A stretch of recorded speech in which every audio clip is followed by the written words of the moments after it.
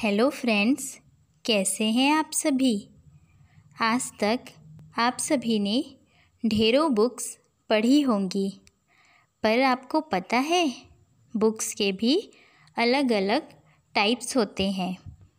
Books के content के according books को अलग अलग टाइप्स में डिवाइड किया जाता है। तो चलिए आज हम सीखते हैं डिफरेंट टाइप्स ऑफ बुक्स के बारे में। So let's get started. A book that shows us the position of different places on maps is called atlas.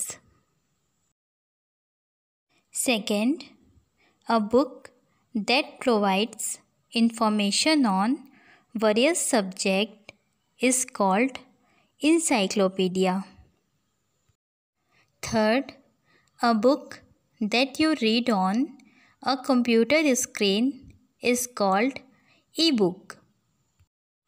Fourth, a book that gives you meanings of words is called dictionary.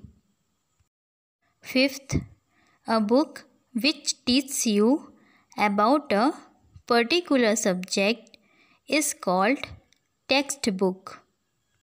6. A book with news and articles that is published at regular intervals is called magazine. 7th, a recording of a book being read aloud, also known as a talking book, is called audiobook. 8th, a book in which you write things down is called notebook. 9th, a book in which you write down what happens every day is called diary or daily diary. 10th, a book that lists the names of people and their phone numbers is called directory.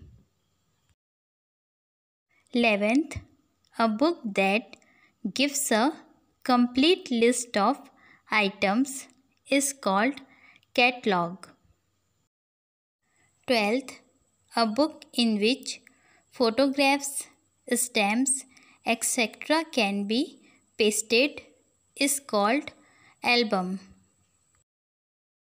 13th, an annual book or tables containing calendar and astronomical data is called almanac.